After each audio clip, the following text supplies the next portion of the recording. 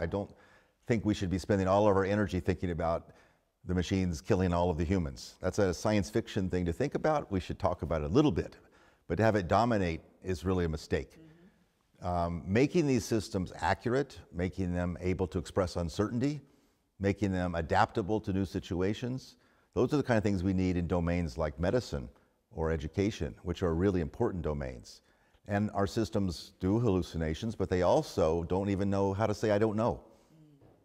How can you have a system that doesn't know how to say, I don't know? That's a dangerous system. And so what I don't like about the AI thing is that it focuses on a single individual. It focuses on a single computer and making it smart. Really, the focus should be on the collective.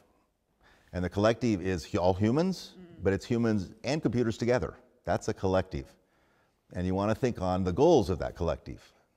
And I think there's many. Make it safe, make it reliable, make it understandable, make it fair.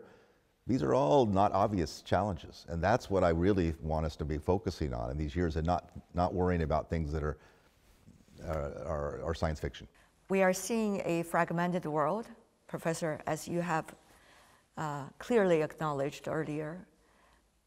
Geopolitics, economy not necessarily at its highest point for many in the world. So how are these factors, from your perspective, likely to have an impact on many of the potentials that you would like to see in machine learning, in artificial intelligence? So one of the things that has made humans slowly, develop and thrive for thousands of years has been trade.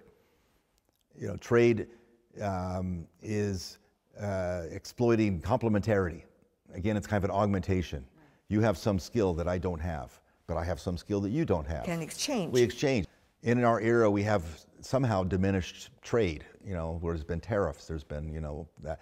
But that's such an ineffectual way, and it hurts people. And there are eventually people that wake up and say, that was a bad idea, and let's move the ship in a better direction. There's enough need for further connectivity, and part of it is economic, but part of it is cultural. There's more people that fly around the world and know each other as well.